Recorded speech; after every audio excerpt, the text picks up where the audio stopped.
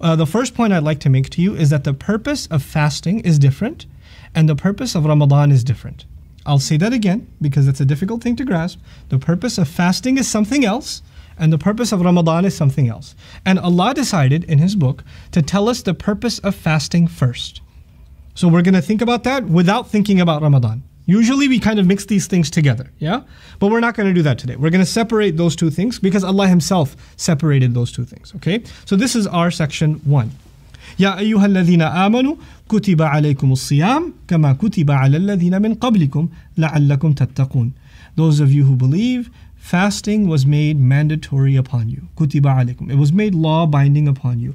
كما كتب على الذين من قبلكم, just as it was on those who came much before you. This ayah is actually talking about the institution of fasting before Ramadan. How many days did I say? Just 3. Just 3. So you're going to fast just like they fasted. So we're starting with the common, not the different one. But interestingly, Allah used the word siyam, not sawm. He used the word siyam and not sawm. Now for Arabic students, the masdar could be sawm and it could be siyam. Sama yasumu sawman, sama yasumu siyaman. But they're not, in the precise usage of the Quran, they're not synonymous. They're not the same. The word sawm in the Quran is used for a special kind of fast that the Israelites used to observe, in which they wouldn't even speak. Inni nadhartu lirrahmani sawman. And when you say sawman, that means falan ukallima nas. Okay, falan ukallima al-yawma insiya. I'm not going to talk to any human being. Not only was it a fasting of food and drink and intimacy, it was also a fasting of speech itself. That was part of their law. For us, the fasting of speech was loosened. But the Prophet ﷺ made it spiritual advice. In other words, you'll find prophetic traditions telling you that your eyes are also fasting, your tongue is also fasting, your hands are also fasting. But that's not made part of the law. It's not like if you kind of blurted out something in anger, your fast broke. Right? So that was actually the enhancing the spirit of the fast, but not the legal requirements of the fast. But for the Israelites before us, the fasting was actually much more difficult, and the term for it in the Quran is actually sawm. And then the new institution of fasting, what's the term? Siyam. So that's this term that's made specific for the month of Ramadan. But anyway, Ya ayyuhalladhina amanu kutiba alaykumus siyam. At least the siyam part of it is the same as what it was. Kama kutiba ala alladhina min qablikum, as just as it was mandated on those who came much before you. And then Allah tells us the purpose. The purpose is la'allakum tattaqun, so that all of you may develop a sense of protecting yourselves, caution, care. You know, you can say fear, but fear is really not a good description of the word taqwa. So I'd like to take a moment to just tell you a little bit about the concept of taqwa. The word taqwa comes from the Arabic word wiqaya. The original word is waqayaki wiqayatan. And wiqaya in Arabic means to protect. Like waqina adhab an-nar, protect us from the punishment of the fire. To protect yourself, you say ittaqa yattaqi. So فَكَيْفَ تَتَّقُونَ إِن كَفَرْتُمْ يَوْمَ يَجْعَلُ الْوِلْدَانَ شِيبًا. How will you protect yourself on the day of judgment if you disbelieve? The day on which a baby's hair turns gray. The idea of protecting yourself. Okay. Now, when somebody protects themselves, like they lock the door, or they close the window, you know, or they put the security alarm on, or whatever, they only do that because there's an actual real danger. And that's why, by association, people use the term fear. But it's actually what you do as a result of fear. That's taqwa. Taqwa is not fear itself. Somebody could be afraid and not take any precautions. They don't have taqwa.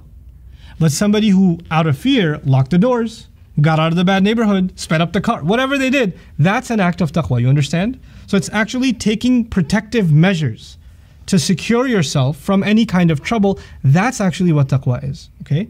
Taqwa can have a positive connotation too. It's not just protect yourself against danger, but when you take the proper precautions to not get in trouble with your dad, or with your mom, or with your spouse, or in our case, to not make Allah upset.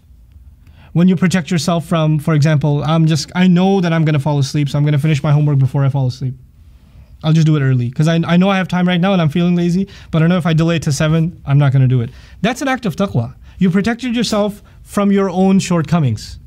You took proper precaution. And that's why you'll find even, you know, one of the places in Quran, actually in Surah Al-Baqarah, when you're preparing for Hajj. When you prepare for Hajj, you have to have a lot of savings.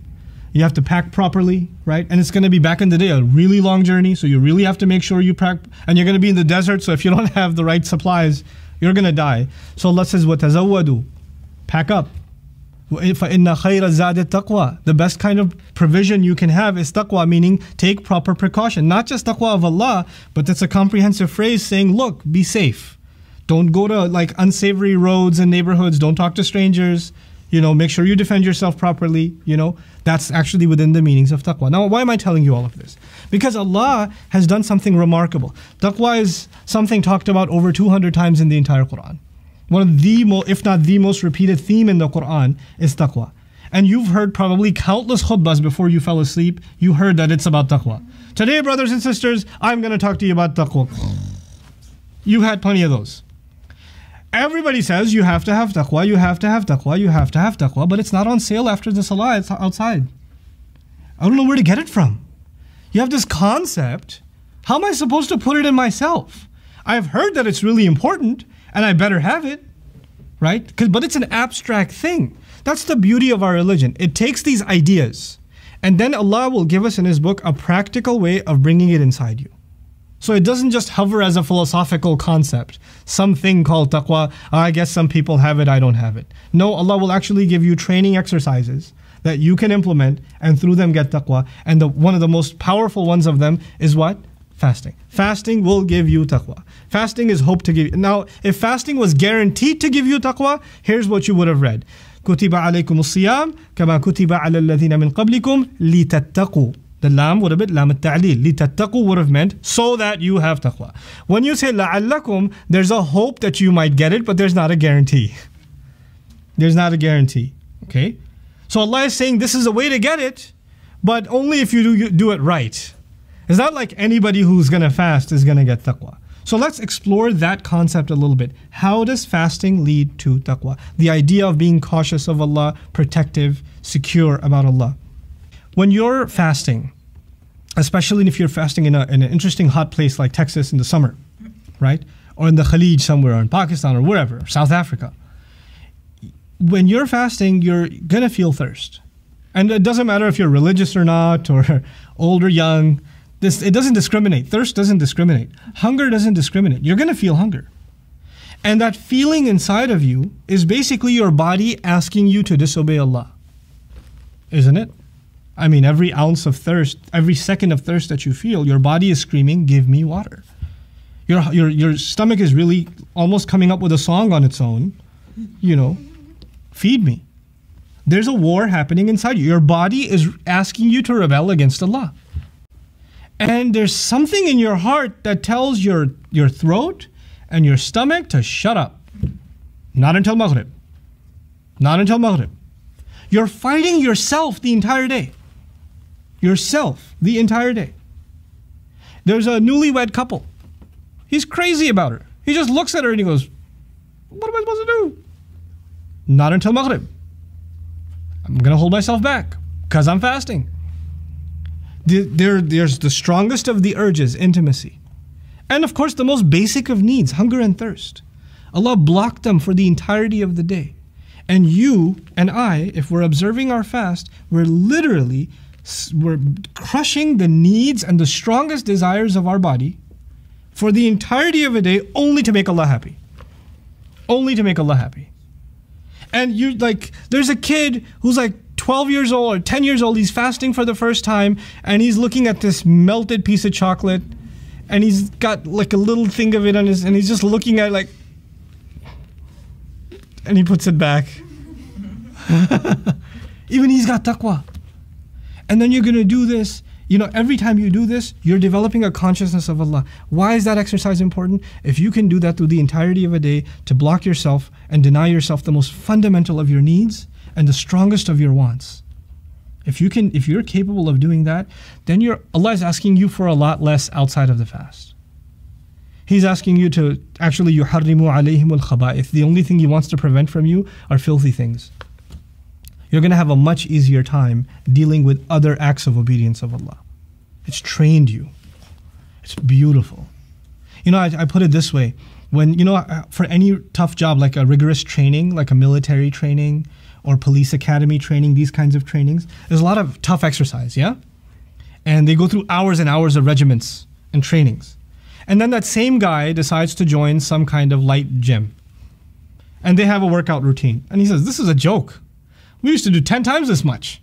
Yeah? So when he's come through a much tougher training, anything less is piece of cake, effortless. That's the idea of fasting. It's so tough. So when you're done with this, what Allah is going to ask you after that is piece of cake. You're ready for it. You'll develop the consciousness of Allah, and you'll be much better able to protect yourself from disobeying Allah. Now look at the beautiful words. Ayyaman ma'dudat. Days that are very, very limited in number. The words ma'dudat with the alif and ta suggest what's called in Arabic jam'u qilla. Less than 10. How many days did I say they were? That's why we're learning that these are the three. And you can call out in this audience. It's okay. The people around the world can hear you. It's fine. Inshallah. But I need to, when I ask you a rhetorical question, call it out. And those of you that are watching online, get weird and speak to the phone or the iPad or whatever you're watching on, inshallah. It's okay. So there were only 3 days of fasting, yeah? So Allah says just a limited number of days. So this is pre-Ramadan discussion. This has nothing to do with Ramadan. All Allah is describing is fasting itself. فَمَنْ كَانَ مِنْكُمْ مَرِيضًا أَوْ عَلَى سَفَرٍ فَعِدَّةٌ مِنْ أَيَّامٍ أُخَرٍ. And whoever among you had been sick, or whoever among you had been traveling, then they can make up in other days. One way to make up for the fast, if you missed a fast because you were sick or travel, is that you can just make up another day. Yeah? That's option one. وَعَلَى الَّذِينَ يُطِيقُونَهُ فِدْيَةٌ. And those who are capable to do so, they can actually give an expiation, meaning a compensation. You can say you can pay a fine. Okay, pay a penalty for missing a fast. So this is option number 2. I need you to remember these 2 options. The first option is you can make it up. The second option is you can pay a fine. And what's that fine? Allah will explain Himself. طَعَامُ مِسْكِينَ. The food of a person who can't help himself. Miskin is someone who's stuck in a situation and can't help themselves. The beauty of this phrase, often missed in translation, Allah did not say إِطْعَامُ مِسْكِينَ. إِطْعَامُ miskin would have been translated feeding of the poor. Feeding of the poor. But ta'am cannot be translated as feeding. It can only be translated as food. Ta'am and ta'am are worlds apart. Now when you say feeding, like feeding of the poor, then you did something out of your way. But when you say food of the poor, it actually means the food belonged to them. It was theirs to begin with. You understand? In it there's a hint that fast or no fast, give the poor what they deserve. It's theirs to begin with. You're not going out of your way to do them a favor. Right? So in any case, وَعَلَى الَّذِينَ يُطِيقُونَهُ فِدْيَةٌ طَعَامُ مِسْكِينٍ فَمَنْ تَطَوَّعَ خَيْرًا فَهُوَ خَيْرٌ لَهُ. And then Allah goes on His own and says, and whoever wants to volunteer out of goodness, then it's better for them. Meaning volunteer, meaning make up the fast and give someone food. Good for them. وَأَن تَصُومُوا خَيْرٌ لَكُمْ. And if you were to fast to begin with, in other words, not miss, it's better for you. وَأَن تَصُومُوا خَيْرٌ لَكُمْ. إِن كُنتُمْ تَعْلَمُونَ. Some have also interpreted this, yes, you can give voluntarily to somebody, but the better of the 2 options is make it up. Make it up, right? So وَأَن تَصُومُوا خَيْرٌ لَكُمْ إِن كُنتُمْ تَعْلَمُونَ. If in fact you've known. Now, what we've learned thus far is this is what we had in common with the people that came before us. This is the fasting that was in common, and there was 2 ways of getting out of a fast that you missed. I asked you to remember both of those, making it up or the meal of a poor person, yeah?